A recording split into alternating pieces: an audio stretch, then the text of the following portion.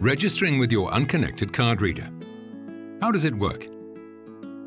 To be able to log in later on, you'll need a secure card reader, your ID card, and a profile with MyDigipass. Your MyDigipass profile will be associated with your ID card and you can log in wirelessly. How to proceed? Visit the login page and choose the option Log in with an unconnected EID. You are now on the login page of CSAM, which is the gateway to all government applications.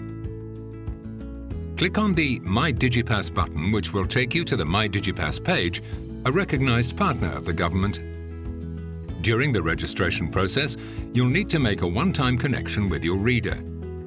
After this, you will no longer ever need any cables. Click Continue at the bottom. You're taken to a page from where you need to download a small piece of software. Because the screens are browser-specific, we recommend that you read the instructions carefully and precisely follow the steps on the screen. Once the download is finished, click Continue at the bottom and connect your card reader. Use the cable that comes with the card reader. Now insert your ID card into the card reader. Enter your EID PIN code and press OK.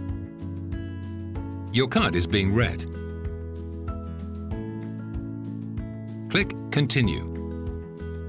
Check your data and then click I agree and continue. Please enter your email address and mobile phone number and choose a password to create your MyDigipass profile. For security reasons, you'll need to enter your password twice. Finally, click Complete your registration. You have now completed creating your MyDigipass profile and are taken back to CSAM, the government's gateway. Click Continue in English.